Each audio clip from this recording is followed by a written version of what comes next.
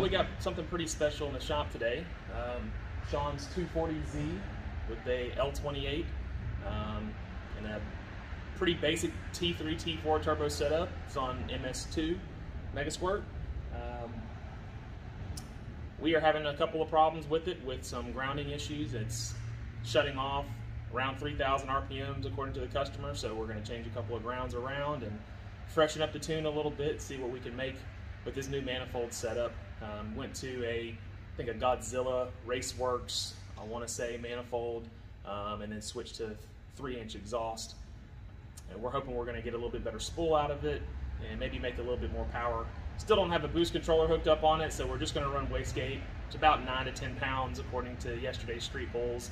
So we're going to see what it does on the dyno and freshen up the tune a little bit, and have a little bit of footage of this car for you just to kind of showcase some of the cars that we're working on. People just show up here just revving their engines in Jeeps. Look at this guy. That's a Jeep. Look at this guy. Jeez. It's like he drives a 240Z or something. Strange.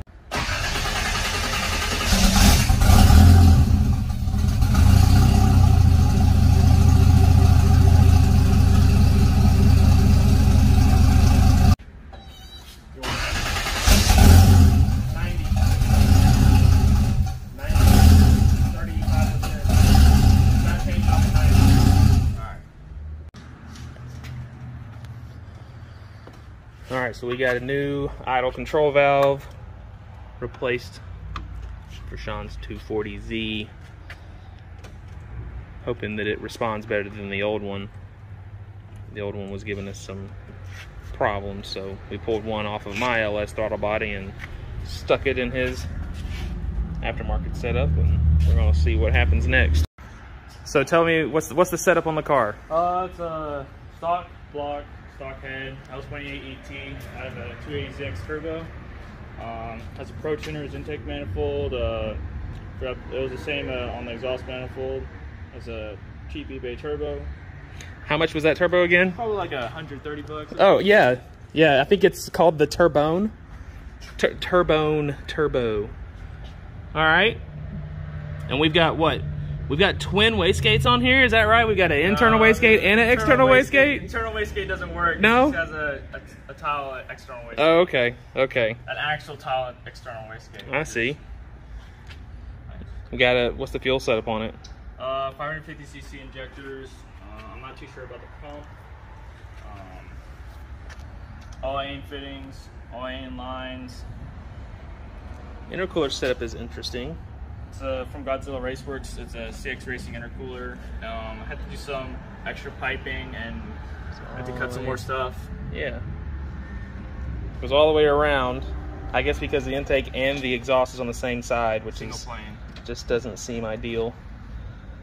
Well, looks like we have a good working IEC now.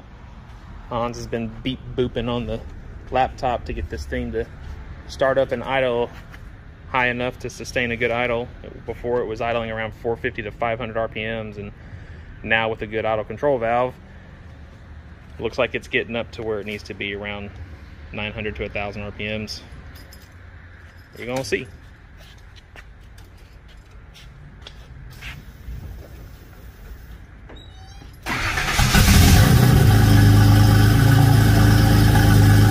Sounds a lot better.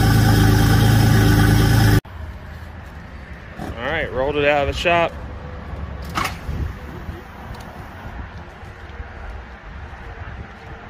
Definitely fixed the startup issue. He had a bad idle control valve.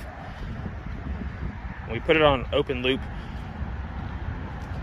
instead of the closed loop, and it's working really well. So we're about to do some warm-up enrichment, make sure he's good to go on that, and then we'll probably stick it back on the dyno to final tune his new exhaust manifold and exhaust, and we'll see how much power it makes with the new exhaust setup on about 8-9 pounds.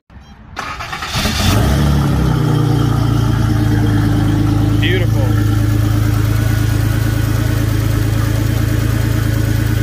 Megasquirt tune.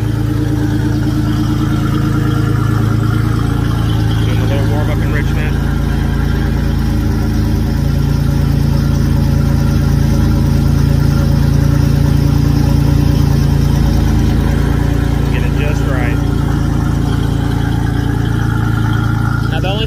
to be able to do for warm-up enrichment is going to be the, like when it's really cold, because it's what, like 65, 70 degrees right now? So all we can really do is just throw in some values for whenever it's colder and see how it does. Yeah, it should be one table to change. It's really simple. All right, so now warm-up's engaged and the after starts off. Oh man, can't get any better than that. Yeah, I mean that's completely acceptable for warming up, and it'll get up to 14.5 by the time it gets fully warm.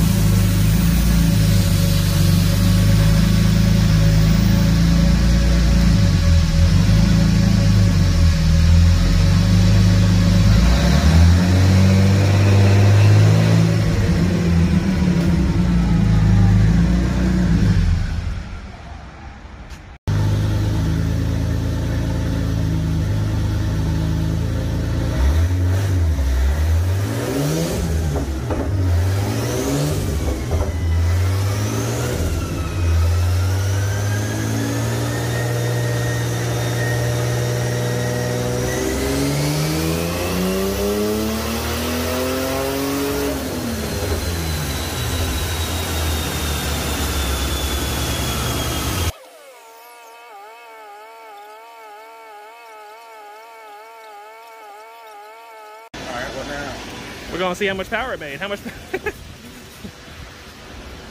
So it made 204 horsepower on 8 to 9 pounds of boost with this new exhaust manifold setup and exhaust, versus last time it made 192 horsepower on like 13 pounds of boost, somewhere around there. So we're talking like 5 less pounds of boost and, you know, 10 more horsepower.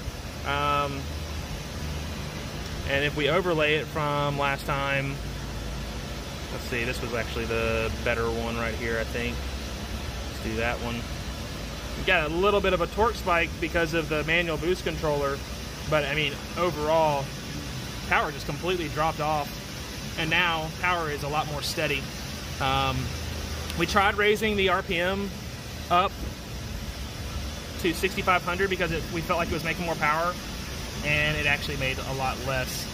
This NA cam he's got in here just doesn't flow, so we're going back down to 5,800 RPM redline and leaving it where it's at until he gets a boost controller.